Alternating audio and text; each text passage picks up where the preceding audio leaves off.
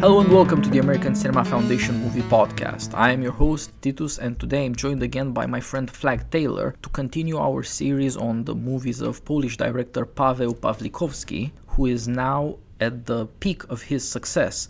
His previous movie, Ida, our previous episode, was nominated for a couple of Oscars and it won the Oscar for Best Foreign Film. His new movie, Cold War, which we'll be discussing today, that came out in 2018 and won him a prize in Cannes, has also got him back to the Oscars. He is nominated for Best Director, which is rare and amazing. He's again nominated for the cinematography. Lukas Zal, we have talked about his work on Ida. He has again put in for Cold War a great performance, shooting a black and white movie in a riveting way, much crisper than the previous one and more lively, and just alive to so many different emotions, as much as it had been quietly sustaining faith and moral seriousness in the previous movie. A remarkable achievement.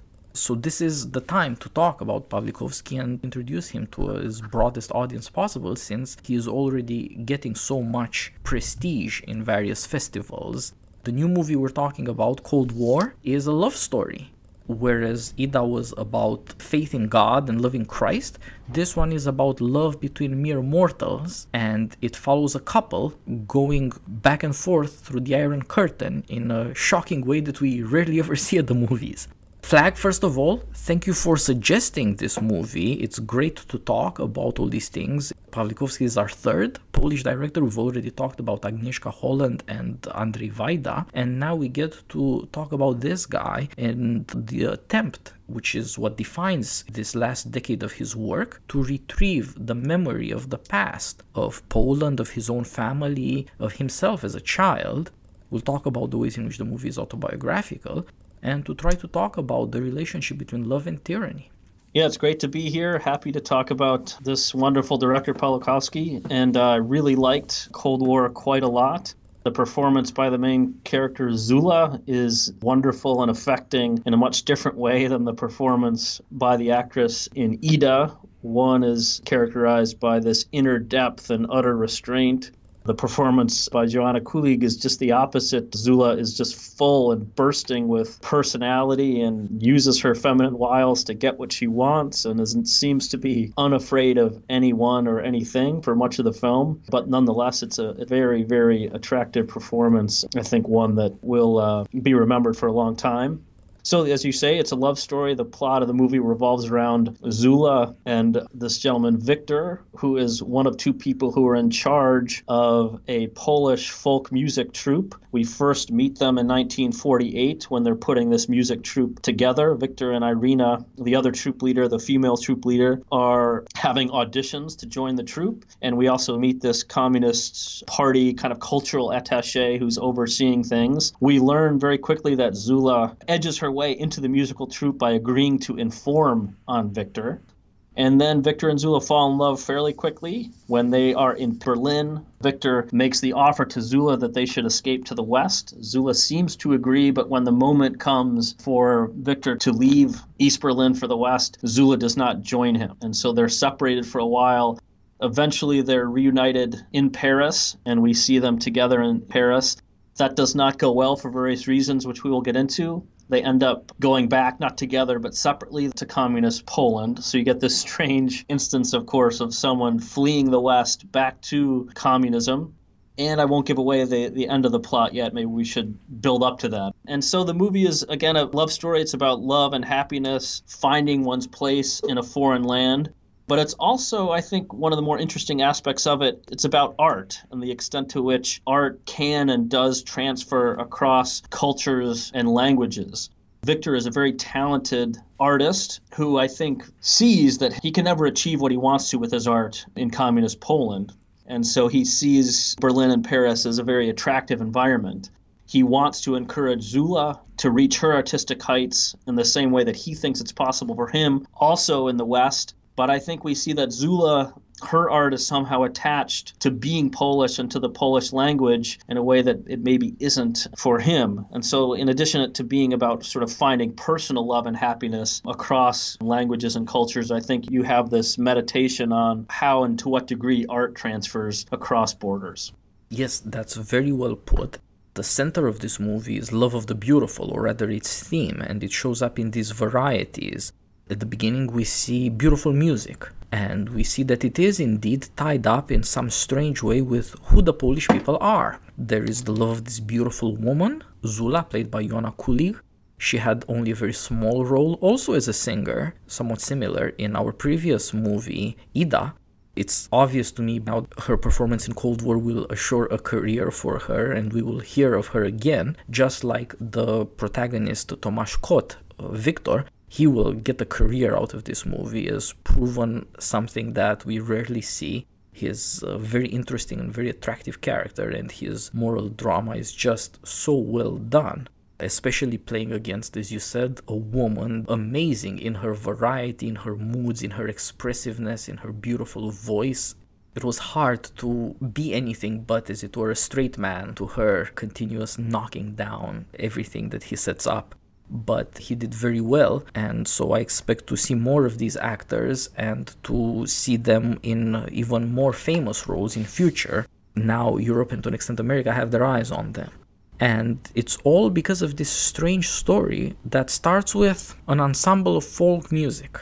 Our protagonist Victor, together with a woman whom we had seen as Aunt Wanda in Ida, Agata Kuleja, they're looking for girls who are singers. I'm not sure that these Polish girls are looking to be stars, they're just looking to make a living. This is post-war Poland, and it's an incredibly impoverished land. There's a lot of misery intermixed with the beauty of their songs. The songs themselves are not in fact free any more than the girls are. As you pointed out, one of the girls in the troupe who ends out being the breakout star, Zula, is being blackmailed by the party to inform on the guy running the show just so that the party can have control of him. They're looking to put together a very famous thing, something with a future, something with international travel behind the Iron Curtain, but not necessarily just. And so they need to have a handle.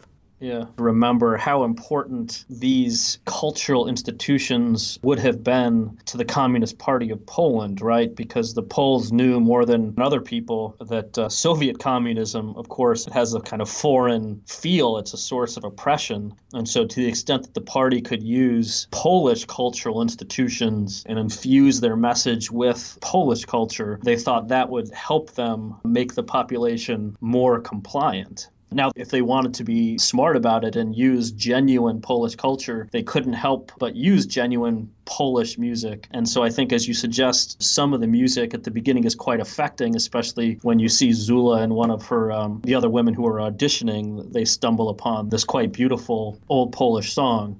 Now, as astute as the Communist Party was, there's also an extent to which they are incredibly stupid, because very quickly after they discover that they can use this folk music to their advantage, right, then they try to infuse it with proletarian messages, and you get this wonderful scene with one of the cultural ministers who asks, yeah, these songs are wonderful, but can you talk a little bit more about the iron workers and the proletariat? And Irina, one of the troop leaders, just looked up and says, Polish people wouldn't sing about that, and sort of dismisses it. And so there's a kind of funny tension between how the party wants to use these cultural institutions and the integrity of the cultural institutions themselves. Yeah, from the beginning, the communists are trying to use this thing, but it's got to be a genuine thing to be useful. It's got to sell the Polish people on Polish pride, and therefore to make them somehow more willing subjects to the Soviets. The Poles ought to have been, since they had been first conquered by the Nazis, who were monsters, and were then liberated by the Soviets. But as we talked in our conversation about Katyn, they were the first of the peoples of Eastern Europe to realize that the Soviets were even bigger monsters than the Nazis. And so there's a lot of suspicion of the foreign invaders, but there's no fighting them. The Soviet Union is here to stay, and to some extent they're trying to use folk music because it's a distant past. It seems to be of the people, and therefore not elite or bourgeois music that the Soviets would have to destroy violently. And of course, even beyond that, one of the conceits of the Soviets was that, unlike the corrupt capitalists, they believe not in plastics but in culture. Like in Russia, the Bolshoi ballet, or promoting chess players, etc. Whether it was high art or popular art, it was supposed to be genuine. But as you pointed out, they cannot help themselves because what they really believe in is propaganda. their interest in the beautiful is entirely instrumental. And as you mentioned, this lady who runs the ensemble just disappears from the plot because she doesn't want to be a part of this. She's not going to be a stooge. But the man who helps her run it, Victor, was the very talented musician. He runs to the West. He can't deal with this corruption of art either, and he thinks maybe there's a better way. You can find freedom to do your art somewhere else. Just go to the West. Nobody's going to be terrorizing or killing you there. There is this very affecting scene at a picnic. What's nicer than that? Victor and Zula, by the side of a river, with the wind blowing in the grass, are whispering sweet nothings. They're in love, in the first bloom of love at that, and she tells him the truth because she loves him enough to tell him the truth that she's an informer. This is the only way for her to survive. She comes from a horrible situation, and it shocks him. It convinces him simply to abandon this world. If this world is not even satisfied to corrupt music or art, but also wants to corrupt personal love between people, it solidifies his decision to abandon communism for all the obvious, the right reasons, and to leave West. But it's not enough, because he loves this woman and he cannot let her go. And although her situation is far worse than his and she would have far more to hold against the Soviets, she's not, as you said, ready to leave Poland. She doesn't feel that she could be herself after she abandons her people. And this makes for this entire drama we see play out in Berlin, then in Yugoslavia, and then in Paris. There is more and more suffering and bitterness to color the beauty of the picture and the beauty of the love between these two people. But more and more you begin to see what you mentioned, the soundtrack of the movie, these old popular songs. They're not particularly sophisticated, but they are incredibly affecting. And you can tell without knowing any Polish or reading subtitles that none of these songs, in as much as they are about love, are happy. They have a certain awareness of tragedy that is simply unavailable anymore in the pop songs of the West, so to speak. Maybe even beyond that has been obliterated, but you see it lived out in this movie. It's a love story like you would have seen in those love songs. The world is cruel. Life is full of misery. And love is something different than never having to say you're sorry, like the old love story had it. And so there's a great profundity in this and the way to put together the action, the actors, the cinematography, and the soundtrack that's rare. And I'm pretty sure that just like the cinematographer is up for his second Oscar for a Pawlikowski movie, so the soundtrack will become a great success. These songs are amazing. Do you think, just back to this question about why their love and their art in part fails when they're in the West, I'm wondering what you think about the reason that Zula does not join him when he initially goes to Berlin. Does that have to do with some sense that her art won't transfer? Or is that just, I almost had as a lack of trust, that she's not totally confident in his love for her, almost kind of immaturity. But I think it's later in the film when they're in Paris that she really discovers that her art doesn't quite transfer and she's not comfortable singing these French songs, right? So that's another thing that I think the movie does really well, is that shows her maturing in a surprising way. I mean, at the beginning of the film, she's a kind of unruly, spirited kid who does whatever it takes to get herself forward and meet success. She doesn't really have a sense that she's talented at all. And I think he sees that she's more talented than she has any. I don't think she thinks, more than 2 seconds about the fact that she has any talent, whatever. So how do you see the evolution of her character through this film? I think you're perfectly right. It's beautiful to see this young woman become an adult and against so much hardship, but at times it's hard to watch precisely because you think there was such an easy way out. Lady, just run. You have no idea how bad communism is going to get. Just run. This is your way out. Don't look back. Don't bitch about it. Just do it. It's baffling to see this woman reject. You're in Berlin. You can get out. This guy is out and he's willing to offer you a new life. He loves you so much, he wants you to have freedom. And she says no. That is shocking. That's the sort of stuff you only see in tragedy. And that's what it brought me to mind of King Lear specifically. There's King Lear who's offering his daughter this perfect future life as the queen of a big kingdom and success. And all he asks of her is to tell a lie, to put up a bit of political theater in Act 1, Scene 1. And she won't do it. What the hell is wrong with Cordelia? Does not she realize that it ends up with all of them dead? Of course she doesn't end up. Who would ever realize that when you're young? The problem with Cordelia and King Lear is that he loves her and she knows it and she loves him purely. She will not put up with political theater. And there is something like that in this movie too. You would expect that this young woman who's willing to become an informant, who has done terrible things to defend herself and who's willing to do anything to survive, what the hell does she have to complain about? But she discovers love with this man, and it's already spelled out in that one moment when she tells him, actually, I'm an informant and I'm sorry about this, I'm never gonna harm you, but it's true. He's shocked by this, but then is kind of willing to live with it, but he never appreciates what it took for her to tell this to him. To risk everything, the only good thing she ever had in her life, for the sake of telling the truth. She's not the kind of woman who makes compromises. You think she doesn't go to Berlin with him initially because she has to risk doing something for the right reasons? That she can't handle this atmosphere when there's no, pressure on her that in part determines her choices? That she's just not confident enough to choose this for herself? I think that's certainly the case, but it's only brought out by one specific problem, that she fell in love. Had she not, she would have done whatever it took to get to freedom, and if that meant going west, she'd have done it. Right. But not in this case. It's hard to understand, but it makes perfect sense, because if you have to go through difficult things, through misery, through the sorts of horrors she has to go through, there has got to be something to keep you human at your core, and that is not negotiable. Everything else may be, because the world may be miserable to you. You'd have to adapt, but some things aren't. And so her reaction to telling the truth and the man rejecting her is suicide, essentially. She jumps into the river. He goes off and saves her, and they commit their lives and loves to each other, but he never thinks about the fact that this is not a normal woman. A normal woman would have never survived what she had to go through, and the woman who can't survive this is not going to put up with all the compromises of normal life. Yeah, we're given to understand that she had an abusive father and has some kind of criminal record, so she has a very, very troubled past. Yeah, exactly. And he thinks he can wash all that away as though, you cross the Iron Curtain, you're in the free West, America's gonna save you now, but, you can't leave your past behind. He thinks he can, and to a large extent it seems that he really can. As you put it, he's such a talented musician. He does as well arranging jazz or French songs or poetry for music as he did with those ensembles. He does not have much of a connection with Poland.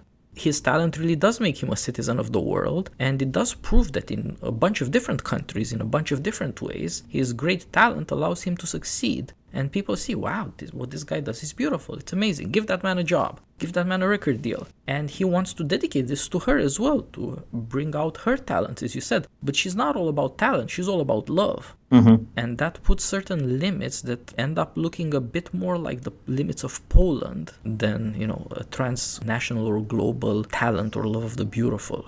It's not that she's strictly a Polish patriot or is incapable of seeing the bad in Poland. Certainly not. She knows the ugliness of it. But it's where she lived, and she really does believe in the things that she grew up with, so to speak. They make up who she is. And a lot of the story shows that she does have to become a sadder, wiser person. That you can't be a bratty teenager unless you want tragedy, and you can just die. You can become Cordelia or you can become Juliet if that's what you want. Right. It's not what she wants. She's not fully insane. She's not committed to this idea that love is either pure or death is preferable. She really does love this man, but to some extent she can't control herself, and what's worse, she knows that there's no way of explaining herself. In the West, people are far more sophisticated and they expect all sorts of very different things, and there's no room for a simple-minded girl like her there. And nobody will care about what's in her heart. As shocking as the fact that she will not abandon this land of misery for her is that she runs away from the land of freedom. Yeah, she chooses Poland twice, right? She doesn't go to Berlin with him in the early 50s, and then I think it's the late 50s. She married an Italian, left, and sees him in Paris, stays there for a while, and then chooses to go back to Poland. And so twice when she's faced with this question about where to go, she goes back. Yep, and the whole movie is built on a structure of reversals, like she twice chooses against the West, he twice chooses for in Berlin and Paris, and like she is incredibly intransigent about love and is willing to risk death, so he learns to be the same.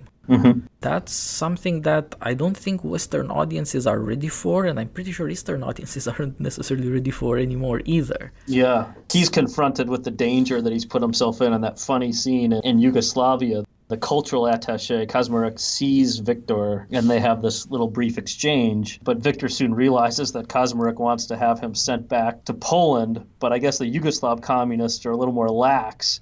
Victor thinks that they're going to send him back to Moscow, and they're like, no, we would never do that. We'll send you back to Zagreb, and then you can choose where you go. So they're not the militant communists that he thinks they are. Yeah, and he has to learn on the fly this shifting political geography and the alliances among communist lands. Yugoslavia is okay, although it's risky because Tito was not a friend of Stalin's. And of course, after de-Stalinization, he remained Stalin in Yugoslavia. And so he was no more a friend of Khrushchev's either. And that separation between the Yugoslavs and the USSR, including Poland, ends up saving this guy's life without his realizing it. But that's not the end of it. She rejects him there, but then she abandons him in Paris, and so he goes back to Poland for her and ends up in the damned Polish version of the Gulag. Right. And there you begin to see what the woman was all about to begin with. As he becomes like her, fully intransigently dedicated to love, at whatever risk, she becomes like him and begins to make compromises and suffer in order to save him. And I think just to speak about human experiences aside from the extremes of communist tyranny and totalitarian terror, this is not unintelligible. Anybody knows that you might get very angry with somebody in your family or your friends and punish them or complain or what have you if they do bad things, if they do not rise to a sufficient standard of moral dignity.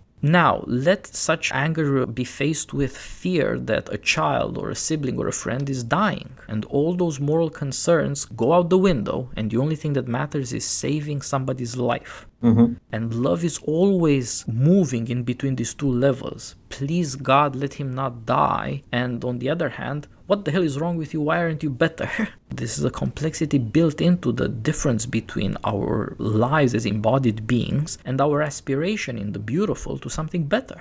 In this case, we see it play out between people who could have maybe a drama in the West or a tragedy in the East, but who are jumping in between East and West. That's what makes the core of the movie so dignified. It's not just a love story, it's not just a Cold War story, it's a story about what is there that is more important than politics. It is a strange thing for Western audiences to see specifically, but you'd think that it is us exactly who would appreciate this, because it is we who believe that life isn't reducible to politics. Mm-hmm. Of course you should love your country and you should do right by your country, you should be a good citizen because it defends freedom and decency. And these are very important things, but that's not all there is to life. And your country cannot love you back in the way somebody else, a real human being in the flesh, can love you back. Yeah. That's what makes the movie such a shocking and a compelling experience. As I said about the previous movie, Ida, it's short. This one isn't 90 minutes either. But by the time you're done with it, it has worked your emotions in a way that is rare for movies to do anymore, because it deals very deftly and astutely with all these moral questions. You don't need a very long movie, or as we have now, series that last for a season, to properly characterize people, to understand what is fundamentally human in their conflicts, and to see why tragedy might hit them.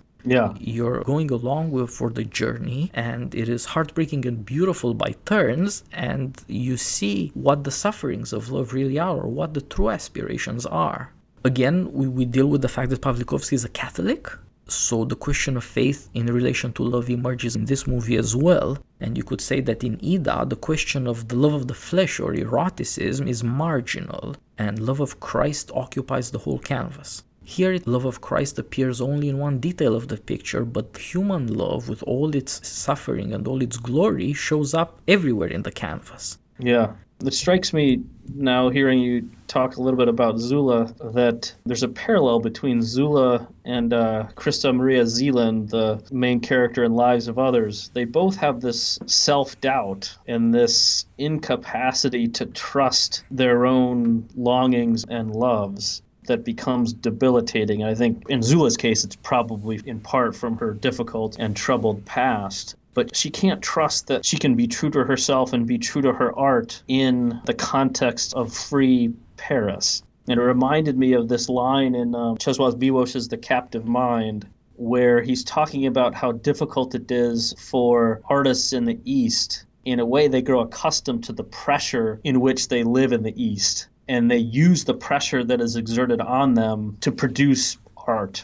The quote is something like, to produce art without pressure and to trust that there's something in man that can produce art without this external force, that's an act of faith. And I think it's the case that Zula doesn't have that faith. Victor does, at least for a time, but Zula doesn't. And that's, I think, the difficulty that confronts the couple when they're in Paris. One of them trusts his art, the other one doesn't. Yeah, that's very well put, I think. A lot of that is true, and we've already covered the lives of others on the podcast with Carl Eric Scott, and of course you two have edited the book on the movie. That is another wonderful movie that has managed to win the Oscar and a big audience in the West, that deals with the difficulty of staying human, staying true to love and friendship in communist tyranny. I don't think this is going away. The new movie by Florian Henkel von Donnersmarck, who directed The Lives of Others and wrote it, also deals with the question of whether love could survive the misery that people are reduced to in communist and Nazi tyranny at that.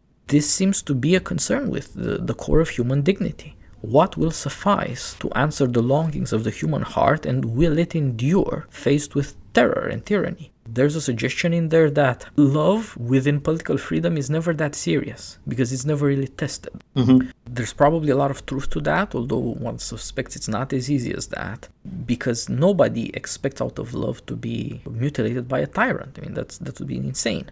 But then there is this other matter that you brought up, that in communist times, art was a moral force faced with tyranny. To try to tell the truth and to preserve the experiences that reveal to us our humanity and to articulate them for people whose lives were mutilated by tyranny was a gesture of moral heroism. There are lots of famous writers in the West, but most of them don't really matter for anything. And as our great friend Peter Lawler used to put it, there's a lot of Solzhenitsyn envy in the West. Solzhenitsyn terrorized the Communist Party in the USSR when he instead should have been terrorized by them. In the communist empire of terror, artists were murdered for what they did. In the West, nobody gives a damn. Yeah. Your art doesn't matter. And let us bring a terrible but very important example. Think about 9/11. Why do we not have any serious art about it? Why does none of our great talent, whether musics or movies or TV or novels or whatever, feel able to speak to America about what happened and what does it mean and what are we going to do about it? Mm-hmm. There's no such thing. Yeah. So art really did have a moral force and a mission and a way to deal with people's longings that it has lost. Do you think Victor feels that absence in the West, or is it the case that he goes back to Poland to find Zula because he chooses love over art? I think rather the latter. It's remarkable how this guy gets used to the West. Whatever music he's arranging, whatever stuff he's doing, he's really good at it. But none of it therefore seems that important to him. Yeah. In the beginning, you might think that he's part of an attempt to revive Poland as a nation after the Nazis and the Soviets slaughtered and tyrannized by appealing to the longings, the poetry, the music that stirs the souls of the Polish people and has for centuries.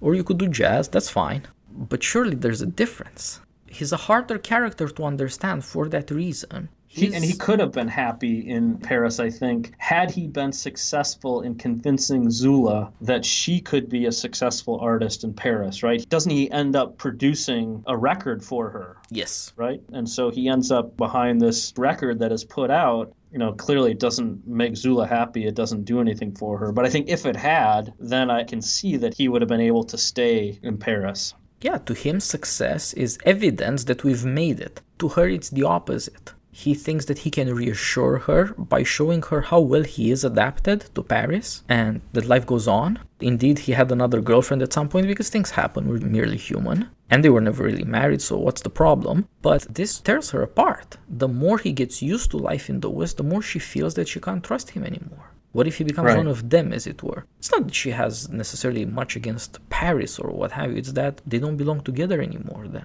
What it might have taken to reassure her that they would still love each other and it would be as serious as risking your life and as dedicating your life, more importantly, that's really, really hard to answer. That's why tragedy is tragedy. With tragedy, you know what the stakes are. Mm-hmm. But you can also look at our societies. Zula does live our tragedy. Did not in every Western country marriage go to hell? Did not people ruin each other's lives miserably in divorces, ruin their children, ruin their societies in certain ways? We try and do the best we can, but it's happened a lot. Yeah. Because it really is very difficult within freedom to know if anybody's ever serious. Yeah, I think now that you mention, I think she's really repelled, it strikes me, by the way that the French treat these erotic longings and erotic relationships with such a cavalier attitude. Doesn't she end up trying to partake in it a little bit? Doesn't she sleep with Victor's producer or manager or something or other? She either does or lies about it, but clearly the intention there is to hurt him into realizing how seriously she feels endangered and to loathe herself.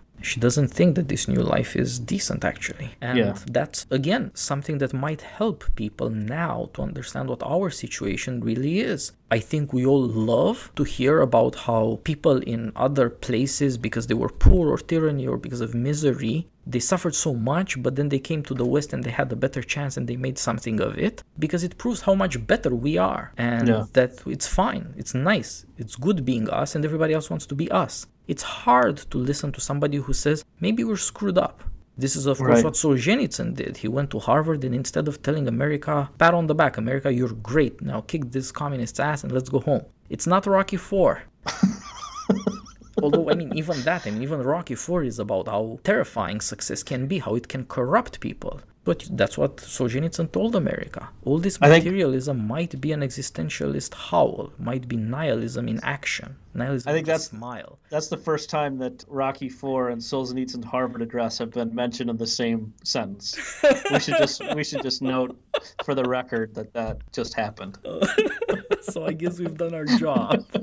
So also with this woman, her criticism of how fickle love is in the West is very serious. By this point, the movie has gotten to the 60s, a more relaxed mood, the sexual revolution and all that. Lots of people's lives were ruined by that, and it didn't take any tyrant or secret police. People just did it to each other. Right. It's not the same thing as tyranny or political misery by any stretch of the imagination, but it too ruins lives. And this woman feels so scared that she runs away. The only detail about the movie and how beautiful it is, and I think it connects to an important plot point that you were just talking about with Zula, but I think the only time that Pawlikowski portrays Zula as even remotely comfortable in Paris is when she's in the nightclub and she's singing in Polish, right? But apart from that, she always looks like a fish out of water. She's in these cocktail dresses that she doesn't seem quite comfortable in. She's confronting Juliet, Victor's girlfriend, and they're having this awkward conversation. She's throwing the record that he's made for her on the street. You know, she just seems profoundly unhappy. And so then, as you say, she goes back to Poland. He applies through official channels to go back to Poland and is told, I think, by someone in the Polish embassy in Paris, you know, this isn't a good idea. You know, they don't want you. You've chosen the West over us, so you shouldn't go back. He goes back through some sort of illegal border crossing and, as you say, ends up in a labor camp. We see her visit him in a labor camp, and she says something like, I'll take care of this. I know how to get you out. And she ends up getting him released by agreeing to marry the old corrupt party attaché Kazmarek, and they have a child together. So presumably she had to make this deal with Kazmarek to agree to become his wife in order to have Victor released. Yeah, here you see now her suffering and her compromise is, up till now, everything that was good about love was that he was offering her a way out. Now it's her saving him, and in a way you can see that the indignities she suffers are far worse. To an extent, her irresponsibility and imprudence have earned this much for her, and he's more of a martyr than she is for love. He went to the gulag loving her. Colin, but she marries this ugly, ugly human being, just the slipperiest of characters, right? Yeah. Just speaking of the indignity of her marrying this man and having a child with him, that whole scene, it strikes me that the music was particularly silly and undignified during that scene. Was it like a Copacabana type exactly. thing? It was that sort of song that she's singing. She's obviously drunk, hates herself for doing this, but it's what it takes to get her beloved Victor out of political prison. They are fully humbled in a way that they had never been before. Yeah. And suffering has taught them to behave like adults in a way nothing had before. It's a strange thing to think that suffering could teach you things, but there it is. Right. Primarily, you think it's an insane thing to do, to risk your life and your freedom and all this stuff. Just don't. But people do act on impulse, and this is the political part of the movie that, you know, there's much that's wrong with our democracy, but one of the benefits is that people who act on impulse aren't usually destroyed for it. Yeah. They are not going to be punished in a monstrous way because of an ideology. Therefore, the motion of the movie ultimately is to answer what can justify the love that people have. The thing that Pawlikowski deals with is unusually Christian even for him. These people end up in a holy marriage because it's the only thing that can tell them the truth about who they are and justify what they have been through and put each other through, by the way. It's not that they're without blame, by no stretch of the imagination. But this was already implicit in the first scenes we saw, not just the suffering in the love songs from folk Polish music, but something else, their own love affair. How are you going to get any kind of worthwhile freedom in a world that has gone through the horror of Nazi and Soviet tyranny? What does love really have to offer that's stronger than this kind of monstrosity? How are you going to survive? Their agony turns them to God. Again, you don't see this at the movies much, and it's certainly not popular with art movies, the sort of things that win awards in movie festivals or get Oscar nominations. But there it is. It's an amazing achievement by Pawlikowski and a deeply affecting movie for that reason. Yeah, you think that at the end they seem to be contriving to undertake an illegal border crossing together, but then they end up going to that partially destroyed or mostly destroyed church, as you say, but they decide to commit suicide together. So it's a dark ending. Yeah, for sure. But there is that moment of redemption of trying to get married in church. It's hard for people to be human, even in normal or decent conditions without tyranny and the Cold War, splitting the world and creating this new kind of fear worldwide. But especially in times like these, the questions about what makes human beings human, what makes life really worthwhile. The question in Ida was, could you still be human after you learn the horrors that people do? The murder and the desecration and the idea that there are no limits on human action. Could you still be human after that? And that is the central insight of conservatism. There have got to be limits on human action. Some things cannot be done. If you breach those sacred limits, you're not human anymore, you're a beast. And the answer to bestiality, historical and political and just personal greed or fear, the answer to that is something beyond humanity. That is to say, Christ's salvation in the case of that story, Ida. In this case, the question is somewhat different, but not unrelated. You're not confronted with the horrors of communism. They are only at the margins visible, or some of them just suggested, not even mentioned. It is mostly the fickleness of love and the crazy things it puts people through. Why? Why should you suffer so much? Why should you not just stop? What does love have to offer you if it's unreliable and dangerous and crazy? And again, the answer seems to turn around to faith. People want something that being merely human is not going to suffice. And in that sense, although political freedom is a good answer to political tyranny, especially if it's armed for war and confident, but it is not an answer to the deepest longings of the human heart. Yeah. I would say, maybe to try to bring out what you just said in a slightly different way, Ida discovers the greatest, deepest love, this giving of yourself and friendship to God. She discovers that sort of on her own, as it were, in light of the horrible truth that is revealed to her.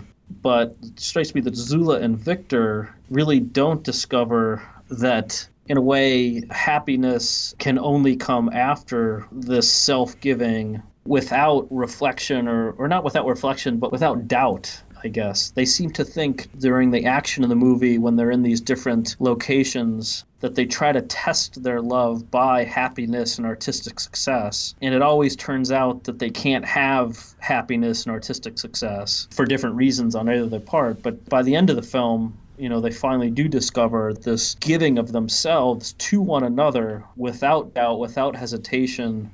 By then they can only do it in the act of sacrificing themselves in this full sense of suicide. But that knowledge, somehow it was unavailable to them precisely because maybe of the temptations of artistic success and earthly happiness or something like this.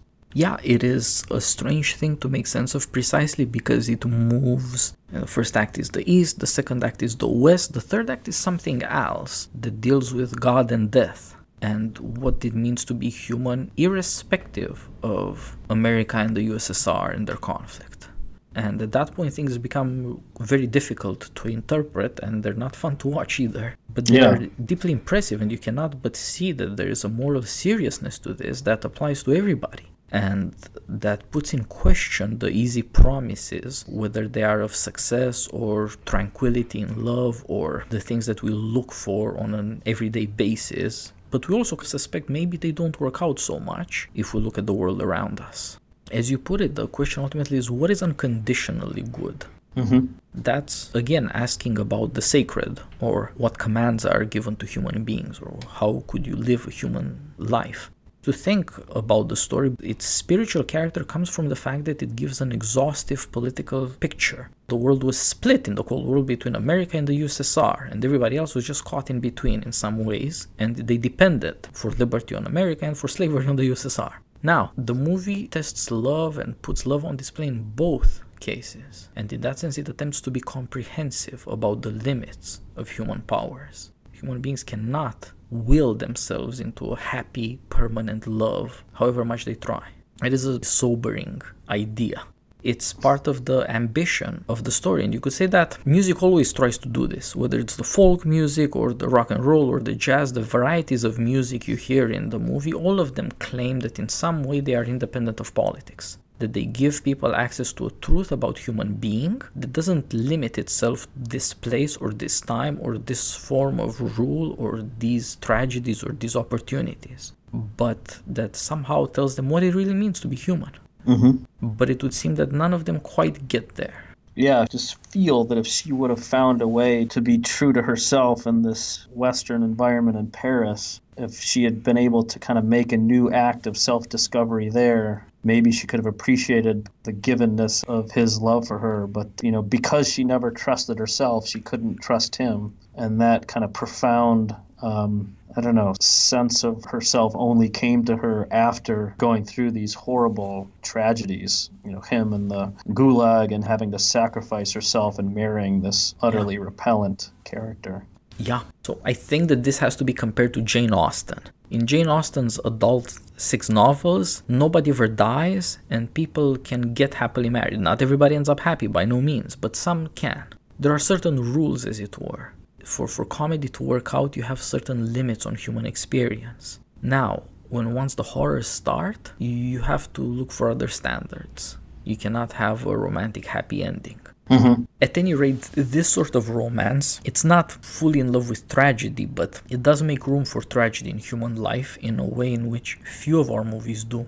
Well, that's your point about Austen, right, is revealing, because if you think about it, what you're suggesting is Zula and Victor would have been able to negotiate their self-doubt and their love for their art and make a go of it together had they had a stable set of mores and conventions upon which to rely. In the East, they don't have that, right? Because the kind of tyranny that exists there has exploded all of the organic customs and mores and conventions. And in the West, they're sort of fish out of water. They're not French, so they can't rely on French mores and conventions.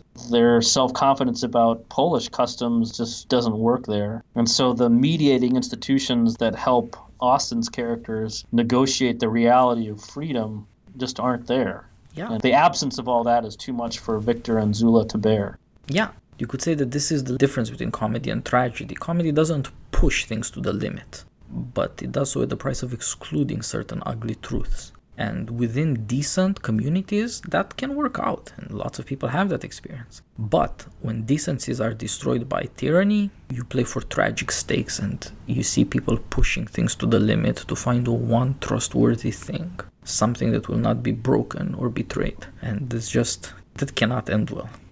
And Ida, for all the ugliness of the ugly truths it reveals, has a fairly content and happy confidence in Christ. In this other movie, where it's earthly rather than divine love that's at the center, you can't get there. You cannot have serenity. Yeah, I think that's true. Well, Flag, thank you for joining me for another conversation. I hope that our series on Pawlikowski entices our audience to see his movies and to look forward to his next Polish movie, Limonov, which is now in production. And I'm glad to have a chance to celebrate the Renaissance in movies in Central and Eastern Europe and to show people what great reflections on human being there are in these poets. We have got to get on to Donnersmarck when we get the chance, and to Agnieszka Holland's Mr. Jones about the Soviets Stalin's murder of the Ukrainians in the 30s. But for now, we have had the chance to talk about movies about love for a change, human and divine. Thanks a lot. It was a pleasure talking to you. Thanks, Titus. It was great. And I look forward to the Holland and the Donnersmarck when we get a chance to see those. All the best. Bye-bye. All right. Bye-bye.